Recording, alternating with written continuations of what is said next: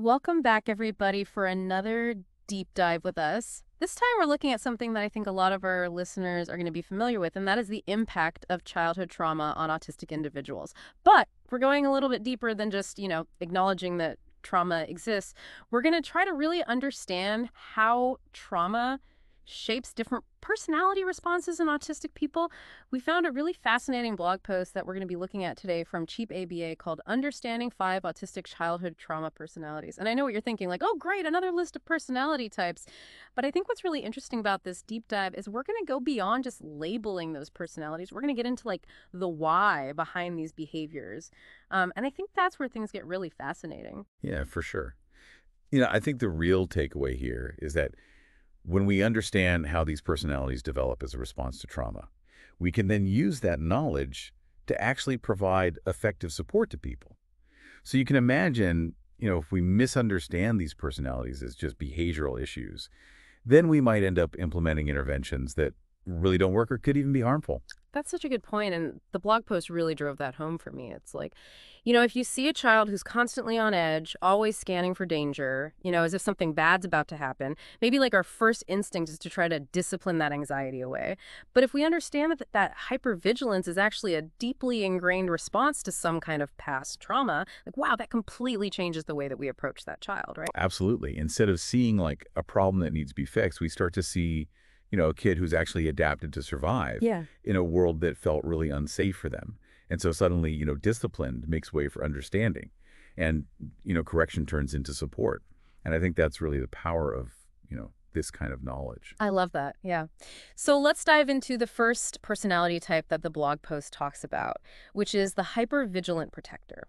So these are the kids who are, like perpetually braced for impact. They're constantly scanning for threats. It's like their nervous system is stuck in this like high alert mode. Right. And it makes sense when you think about how trauma affects the brain. So imagine like a child who's experienced unpredictable or even dangerous situations. Their nervous system learns to just be on guard all the time, 24/7. And that's essentially what the hypervigilant protector is. They're always prepared for kind of the worst to happen. And we have to remember that, this experience is amplified even more for autistic individuals. Oh, absolutely. Because, for folks who are autistic, even everyday sensory input can feel overwhelming, especially if they have sensory processing differences. So imagine that feeling of always being on, but even more intense. That's a lot to deal with. For sure. It is. And, the long-term consequences of that constant anxiety can be really significant. It can impact their mental health, their relationships, overall well-being. Yeah, But the good news is there are things that we can do to help. that's great. So what can we do? Like, how do we create a more supportive environment for these kids? I'm thinking like predictability and routine could be key. Yeah, absolutely. When the environment feels safe and predictable and familiar, that can really help to calm down that hypervigilant nervous system. And we can teach them, coping mechanisms like, things like deep breathing exercises or mindfulness that can help them to manage those overwhelming feelings. It's really all about giving them the tools to start to regain a sense of control in their lives. That makes so much sense. And, I think it highlights how crucial it is to approach these personalities from a place of empathy and understanding rather than, seeing them as difficult or problem behaviors. Right. Exactly. And I think that leads us into our next personality type, which is the withdrawn observer. So this is a child who might seem really quiet. They might seem almost detached, Mhm. preferring to kind of watch and listen rather than actively engaging. But, their silence doesn't mean that they're not feeling things very deeply. Yeah, they've almost learned to protect themselves by kind of fading to the background a little bit, becoming like this silent observer of the world around them. Yeah. And for some, that withdrawal might be a way to process their overwhelming emotions at their own pace without feeling that pressure to kind of conform to social expectations, which can be really difficult. The blog post mentioned that they might express their feelings through art or through writing rather than words. I thought that was really interesting. Like, it's a good reminder that communication isn't always verbal, especially for autistic individuals who may have challenges with traditional communication. Right. For those children, art and writing can be really powerful outlets for emotions that are just too complex or too painful to put into words. Mm. It's like offering them a different language, Mm. a different way to connect and share their world. Totally. It's almost like saying, hey, we see you, we hear you, even in the silence, which I think is so important because I think sometimes our instinct can be to push those kids to be more outgoing, but that can really backfire, can't it? Absolutely. Supporting the withdrawn observer means meeting them where they are, respecting their need for space and for observation, and gently encouraging connection without overwhelming them. That makes sense. So that brings us to a personality type that I think a lot of folks might find a little bit more challenging. And that's the angry reactor. So the blog post really emphasizes the intensity of their emotional outbursts. And it's easy to see how that could be difficult for people to navigate. Yeah, I think it's understandable that those intense reactions, you know, Hmm. especially when they seem to come out of nowhere, they can be kind of jarring. Hmm. But the thing is, anger is often a secondary emotion. It's a mask. It's like a signal that there's something much deeper going on. Oh, so it's not about just labeling them as an angry kid. We have to dig a little deeper and ask, what's the source of that pain? What are the unmet needs that might be driving those outbursts? Exactly. When we start to view these reactions through a trauma-informed lens, Mm. we begin to see them not as defiance, but as a form of communication. Like they're saying, help me. I don't know how to say this any other way. Yeah, wow, that's powerful. So then how do we support a child who's, struggling to express their needs in a healthier way? Well, I think the first and most important thing is to create a really safe and non-judgmental space for them. Hmm. A space where they actually feel heard and understood. And then we can start to teach them emotional regulation skills. Things like recognizing their triggers, identifying, the physical sensations of anger, and then coming up with some calming strategies. So it's about giving them the tools to manage those emotions, not necessarily suppress them. I love that, yeah. So that brings us to our next personality type, which is the compliant chameleon. This is the child who prioritizes everyone else's needs above their own. They're constantly trying to fit in and please others. Yeah. They've become masters of adaptation, Hmm. blending in, trying to avoid conflict. And while that might seem like a really positive trait, it can actually have some serious consequences. Oh, for sure. Because if you're constantly molding yourself to fit other people's expectations, you can kind of lose sight of your own needs and your own desires. And then ultimately, you might end up with a really diminished sense of self. Exactly. And imagine the buildup of resentment, the feeling of constantly being unheard and unseen. Can really lead to burnout and potentially even exploitation. Wow. So then how do we help them break free from this pattern of accommodation? Well, we start by empowering them to recognize their own worth and to advocate for their needs, teaching them assertiveness skills, Hmm. helping them set healthy boundaries, encouraging them to express their thoughts and feelings openly. It's like saying it's okay to say no. It's okay to prioritize your well-being. It's okay to embrace your individuality. I love that. It's Yeah. like giving them permission to be themselves without this pressure to constantly please others. So that brings us to our final personality type that this blog post talks about, and that's the resilient warrior. So this is the child who, despite facing significant challenges, they actually show remarkable strength and determination. Yeah, they actively seek help, they use coping mechanisms, Hmm. and they just show this incredible will to overcome adversity. They're really inspiring. They really are. It's so inspiring to witness their resilience. They really embody this idea that even in the face of trauma, growth and healing are possible. For sure. But, their resilience doesn't mean that they're not impacted by trauma. Yeah. Even the strongest warriors face challenges and need support. Oh, absolutely. We can't let their outward strength blind us to what they might be struggling with internally. They might still experience anxiety or flashbacks or, be triggered by different things. Right. It's about recognizing that resilience isn't like a fixed state. It's an ongoing journey. And these individuals still need access to support. They need therapeutic support. They need coping strategies. Mm. And they need a safe and compassionate environment where they can process those experiences and continue to heal. It's like we're seeing this powerful combination of vulnerability and strength all at the same time. Mhm. And it reminds us that, resilience doesn't mean that there's no struggle. It means that you have the ability to keep going and to keep fighting for that healing and well-being. Yeah, exactly. And, as we kind of reflect on these 5 personality types, it's important to remember that, they're not like rigid categories. They're much more fluid responses that are really shaped by each individual's experiences. And, while this blog post offers a really valuable starting point, it's really just one piece of the puzzle. Right, because no two autistic people are the same. Mhm. Their experiences with trauma are unique, and the ways that they learn to cope and adapt are going to be just as diverse. Absolutely. And that's why we have to move beyond, just labels and diagnoses Hmm. and really focus on understanding that individual person, the Yeah. child behind the behavior. I love that. It's about seeing the human being who deserves empathy and compassion and support, regardless of how their trauma might manifest. And it kind of makes me wonder, how can we as a society create a more trauma-informed environment that really recognizes and supports all of the different ways that autistic individuals respond to, adversity and difficult situations? Yeah. That's the million-dollar question. And it's a question that demands that we kind of look beyond just individual responses. And we Hmm. start to consider the systemic factors that might be contributing to that trauma in the first place.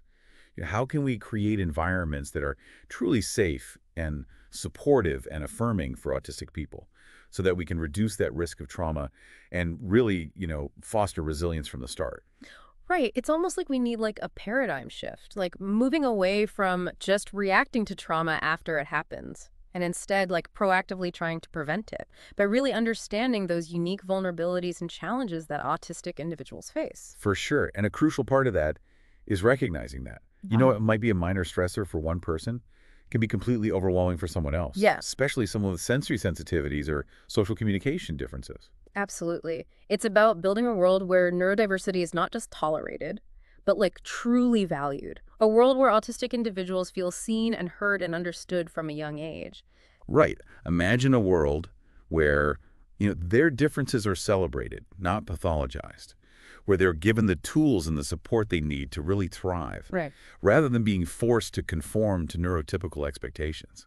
I love that vision. And it makes me think about, how often we as a society try to fit square pegs into round holes, instead of embracing the uniqueness of each individual. And I think that can be so damaging, especially for kids who are already trying to navigate a world that doesn't always make sense. Well, absolutely.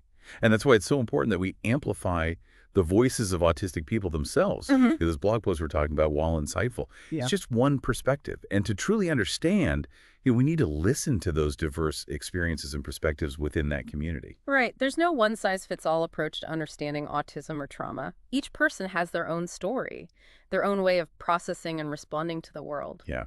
And so while these 5 personality types, Yeah. provide a really valuable framework, they should never be used to stereotype or to box individuals in. Right. It's about approaching each person with curiosity, with empathy, with a willingness to listen and learn, without any preconceived notions or assumptions. And as we continue this conversation, I encourage you to reflect on, your own experiences and your own assumptions. What biases might you hold? Consciously or unconsciously, how can you challenge those biases and become a more informed and compassionate ally? Such a good point. It's a good reminder that creating a more trauma-informed society, it's not just about changing policies or changing systems. It's about really changing hearts and minds. It's about fostering a culture of empathy, understanding, and respect, where everyone feels safe, valued, and empowered to just be themselves. And I think that's a beautiful segue into our final reflections on, this deep dive. We've explored the impact of trauma. We've, looked at all the different ways that it can shape personality. Hmm. But I think we also need to acknowledge the incredible strength and resilience of autistic individuals. Yeah, absolutely. Despite facing so many challenges, so many autistic people not only survive, but they thrive. Yeah. And they make significant contributions to their communities and to the world. They really enrich our lives in countless ways. Their unique perspectives and talents and insights are invaluable. And so as we wrap up this deep dive, Yeah. I encourage you to celebrate the diversity, the creativity, and the resilience of this incredible community. Let's move beyond seeing trauma as like a defining characteristic and instead focus on that potential for healing, for growth, and for empowerment. Because even in the face of adversity, there is hope, there is strength, Yeah. and there's the power to create a better future, for ourselves and for future generations. Beautifully said. I think that's the perfect note to end this part of our conversation on. It feels like we've gone like so deep on this topic, but I also feel like we've only just scratched the surface. Like I feel like we could do a whole series on this, right? Oh, yeah, absolutely. I mean, there's always more to learn, more to explore, more ways to deepen our understanding and our compassion. And speaking of exploring, I kind of wanted to circle back to something that you said earlier about the importance of remembering the individual behind the personality, the child behind the behavior. I think that's so powerful. It is. It's so easy to get caught up in labels and diagnoses. Yeah. But at the end of the day, we're talking about real people Yeah. with real lives. Yeah. And the very real impact that trauma can have on them. Yeah. It's like we can talk about the hypervigilant protector or the angry reactor, as these like concepts. But those are just words. They're just frameworks to help us understand. But the real story is in the individual. It's in their unique experience and how they respond to the world. Exactly. And that's why it's so important to approach each person with a sense of curiosity, with a willingness to really listen to their story, to understand their perspective, Hmm. and to try to see the world through their eyes, even if it's different from our own. Right. It's about meeting them where they are, not where we expect them to be. And just validating their experiences, even if we don't fully understand them. Absolutely. And that brings us back to, the heart of this whole deep dive, which is creating a more trauma-informed society. And that's not just about changing policies or systems. It's about changing how we interact with each other, how we see each other, how we value each other. So as we wrap up, like, what's one key takeaway that you hope our listeners walk away with today? That's a good question. If I had to pick one, I think it would be this. Trauma is not a sign of weakness. It's a testament to the human capacity to endure. And the way in which someone responds to trauma, whether it's through hypervigilance or withdrawal anger, compliance resilience, it's not a reflection of their character, Right. but it's a reflection of their experiences Right. and the coping mechanisms that they've had to develop to navigate a world that hasn't always felt safe or understanding. Wow. That's so well said. And it really reminds me that even in the face of adversity, there is hope, there is strength, and there's always potential for healing, for growth, and for connection. Exactly. And I think it's our responsibility as individuals and as a society to really foster an environment where that healing and growth can flourish, to create spaces where autistic individuals feel safe and supported Yeah. and empowered to be their authentic selves. Yes. It's about shifting our focus, away from fixing or changing autistic people and towards understanding and accepting them for who they are and giving them the tools and resources that they need to thrive. Absolutely. Let's celebrate their neurodiversity, honor their strengths and their challenges, and work together to build a world that truly embraces, the full spectrum of human experience. I love that. Well, thank you so much for taking the time to share your insights with us today. This has been such a thought-provoking conversation, and I know I'm going to be thinking about these things, long after we finish recording. The pleasure was all mine. It's always so inspiring to connect with people who are, Yeah. passionate about this. And to our listeners, thank you for joining us for this deep dive. We hope this episode has sparked your curiosity and maybe even challenged some of your assumptions, and that you feel inspired to, continue learning and advocating for a world where everyone feels seen, heard, and valued. Until next time, keep diving deep at the